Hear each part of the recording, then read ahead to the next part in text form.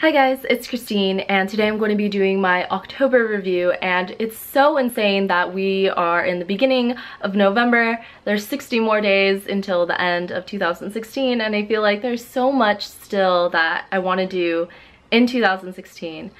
And part of that is because October has really been kind of a month of resolutions for me. I've been really into kind of, I guess, self-improvement this month, making goals and like sticking to them.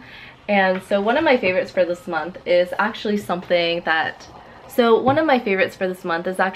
had all year, and that is my passion planner. And this is the large version. They also sell a smaller one, which I think I'm going to be switching to for 2017 because this is a little hard to carry around.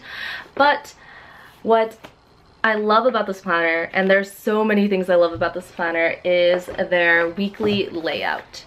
And here they have what they call the space of infinite possibility, and that's really a place where you can like take notes and stuff. But what they also have is these free PDF downloads that you can print out. And they have a financial one, so you could track your finances and track your spending throughout the week. And then they also have one which is their habit tracker, where you can write like certain habits you want to establish here, like go to the gym 4 times a week, which is actually one of the habits I'm trying to establish. And then you could check off the days that you actually go, and then you can reward yourself if you like for, you know, successfully doing whatever habit that is.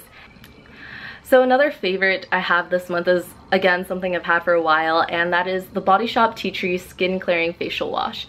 And it's just one of those products that I've kind of used, I wouldn't say consistently, but it is a regular staple in my skincare routine. And it's a cleanser that never breaks me out, and it works perfect on my acne and controlling my acne, and I just love it so much. Recently I've started to use it as my everyday cleanser, and it just kind of renewed my love for this product. So it's something to be appreciated.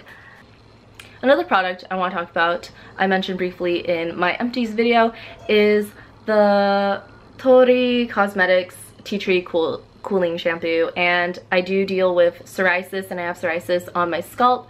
Using products that have tea tree oil is pretty good for my psoriasis. It's a shampoo that has this really lovely cooling effect when you're using it, and I love that. If you don't like that feeling, I don't recommend it. It smells wonderful. It smells like peppermint and tea tree and eucalyptus, and I love all those scents. And it's a huge bottle. I got this at Marshall's for $13. I think with tax it was closer to $15, but this has been one of my absolute favorites. I'm not sure where I'm going to pick up another bottle. I've looked online, and on Amazon they're selling it for like $35, which is not okay because I got this originally for $13. So I'm hoping if I go back to Marshall's they will have this in stock, but who knows. So I do have a few makeup products I want to talk about, and one of them is the Innisfree Ultrafine Brow Cara, and I haven't tried it a lot. I don't know how long lasting it is, but I have tested it on my eyebrows and I love the way it looks. It comes with this really tiny spoolie, so it's perfect for applying on your eyebrows. It's not super messy, and it gives just enough tint to my rather full eyebrows that it stays rather natural, but it also fills in areas that have less hair, and so it just kind of evens out my eyebrows. Like if you look at it, I have no brow product on, and that's kind of what my eyebrows look like, but with this it'll add just a little bit more pigment, and it's really fast and quick, so I love this. I greatly prefer using this over an actual brow pencil, just because brow pencils tend to make my eyebrows look too harsh or fake and drawn in. Maybe it's my application style, I don't know, but I feel like because of how full my brows are, this product is perfect for me. Another Innisfree product I want to talk about is the Innisfree Always New Auto Liner. This product is amazing. It's actually the eyeliner I'm wearing now, and I got the brown one because I wanted something a little more subtle and not as harsh as black. But if you just like, it comes out super smooth and creamy. The formulation is amazing and actually doesn't smudge that much. One of the unique features is that on the inside, I think there's like a sharpener, so when you put the cap back on, it kind of resharpens the pencil. So that's pretty great because I've always hated using brow pencils and eyeliner pencils that you have to sharpen because I don't have like a designated sharpener for those. I mean, maybe, okay, maybe that's like a fault of my own. I should get one, but I haven't, and I really like something that's like automatic like this. So another product I want to talk about is a makeup primer, and that is the NYX Honey Do Me Up primer, and it's supposed to have honey and gold flakes in it. It's the primer I used today, and I think it works really well for my drier skin.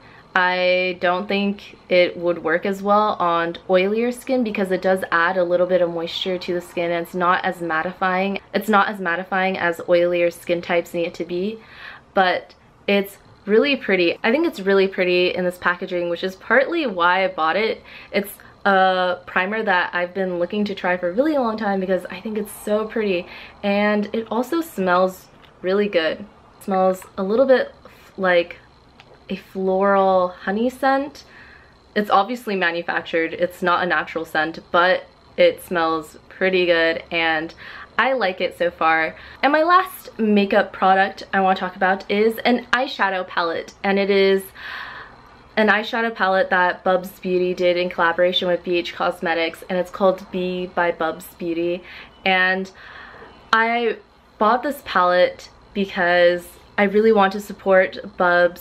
She's a YouTuber that I've been following since middle school, and it's so weird because I've been following her since I was like 12, and it's been like 8 years now. So I've really seen her since like she was in Ireland, and then she moved to Hong Kong, and then she got married, and I've just been there watching her videos the entire time.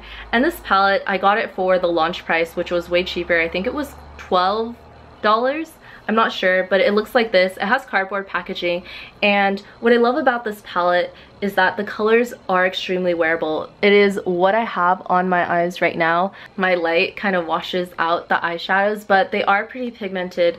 They are a little bit powdery, and I just love some of the colors in here.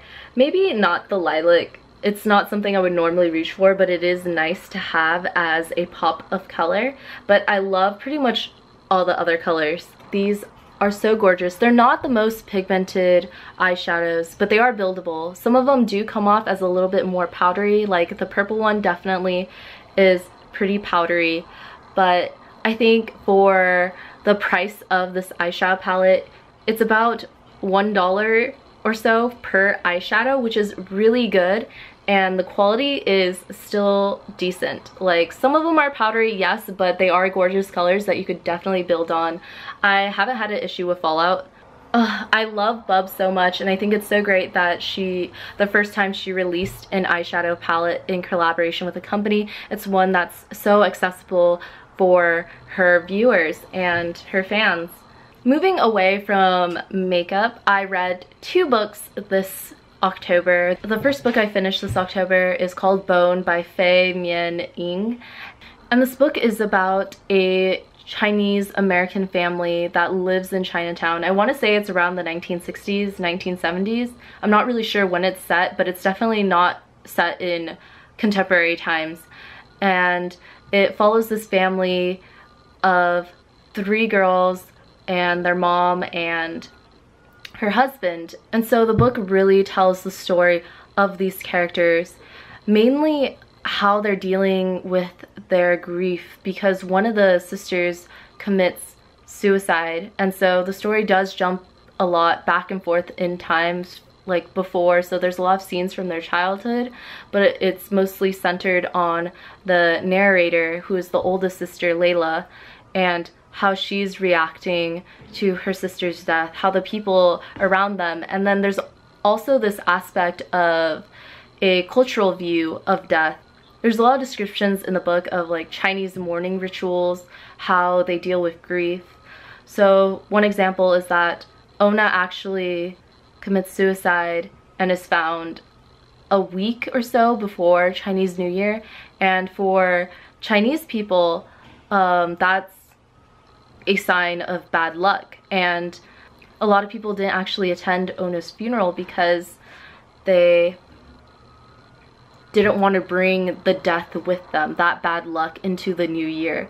And so it does go into a little bit of like the Chinese superstitions surrounding death, and it was just a really interesting read. Another book I finished in October is The Happiness Project by Gretchen Rubin, and this book is partially why I was so inspired this month to, you know, really create goals and stick with them and have these resolutions. And so her book is about how for a year she was exploring what it means to be happy, how you can be a happier person, and month by month, it's so interesting, she like decided to focus on different goals.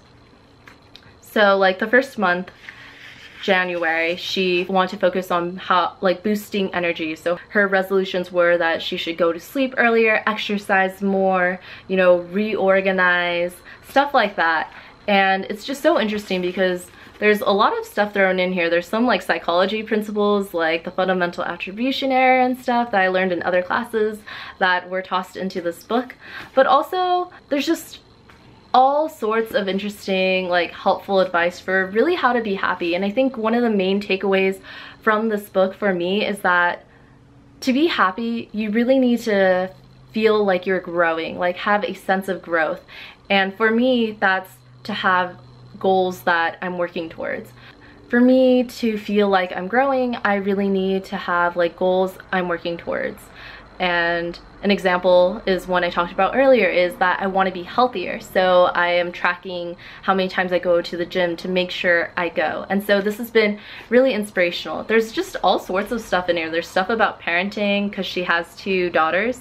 She has like, even in the back, she has like tips on how to like make a schedule of regular exercise, tips on what to do if you forgot somebody's name. It's just like a really helpful book. I also want to talk about anime that I'm watching, and the fall anime season has started, and 2 animes I'm watching. One is Haikyuu, and it is season 2, and it's just this volleyball anime, and it's like kind of like a typical sports anime. They have like this goal of like reaching this like tournament, and I just love it. I love the characters so much, and it's just so fun to watch and like to see them improve, you know? I don't know, there's something about sports animes that really like captures my attention.